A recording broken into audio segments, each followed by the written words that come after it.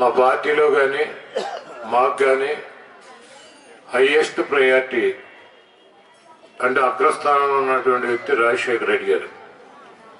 ఆయన పేరు మీద పెట్టినటువంటి రాజన్న బడిబాట ఫోటోల కోసమో వార్తల కోసమో ఆషామాషి ప్రోగ్రాం కాదు ఇది.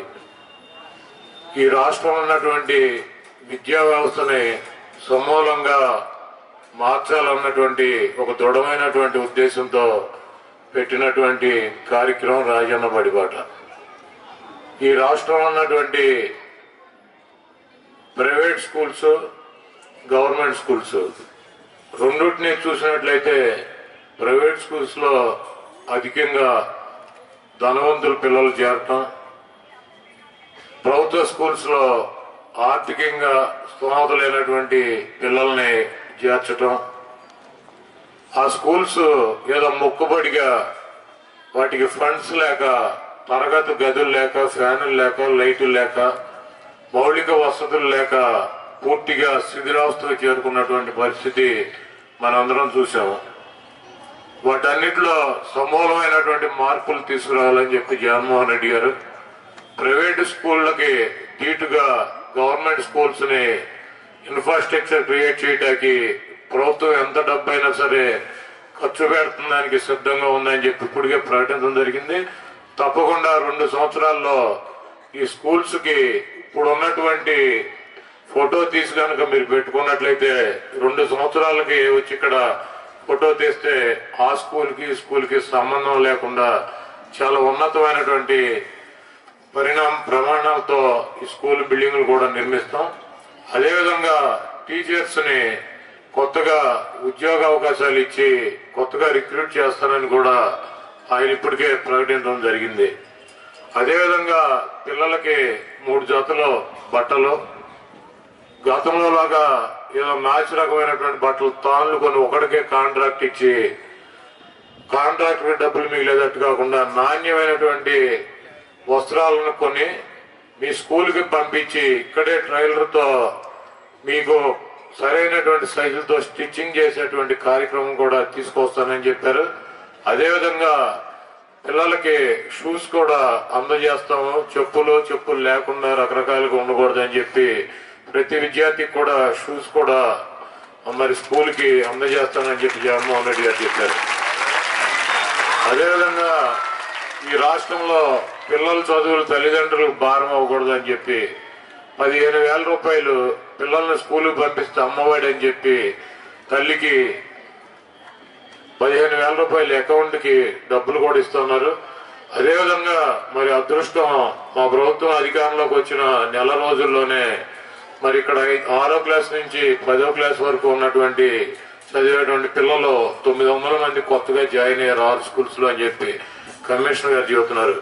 అదేవిధంగా 5th క్లాస్ వరకు ఉన్నటువంటి స్కూల్స్ లో అయితే 1,500 మంది దాకా జాయిన్ అయ్యారని చెప్పి చెప్తున్నారు. తప్పకుండా ప్రభుత్వ పాఠశాలలతో పాటు ప్రైవేటు పాఠశాలలో కూడా 25% సీట్లు పేద ప్రజలకి గవర్నమెంట్ ఎవరికి సిఫార్సు చేస్తే వాళ్ళకి ఇవ్వాల్సినటువంటి పరిస్థితి ఉంది.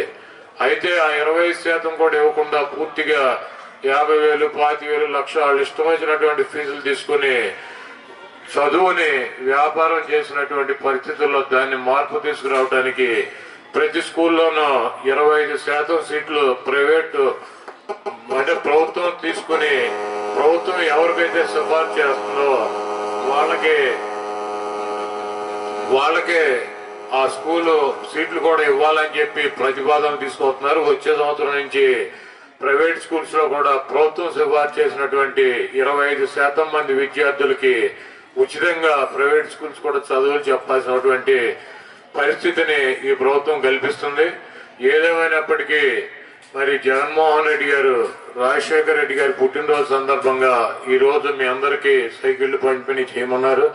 రాజశేఖర రెడ్డి గారి పుట్టినరోజు అంటే చాక్లెట్లు, బిస్కెట్లు పెడతారు, ఇక్కడికి వచ్చి కూర్చోబెట్టి ఈ గాలి అట్లేదు ఉండే కబుర్లు చెప్పి పంపిస్తారని చెప్పి పిల్లలు అనుకోవద్దు. తప్పకుండా మా రాజశేఖర రెడ్డి గారి జయంతిని పురస్కరించుకుని చాక్లెట్లు, బిస్కెట్లు కూడా పిల్లలకి ఇవ్వాలని చెప్పి కోరుతూ మా వాళ్ళ దగ్గర ఉన్నట్టు ఇమ్మని చెప్పి కోరుతూ మరి ఎంత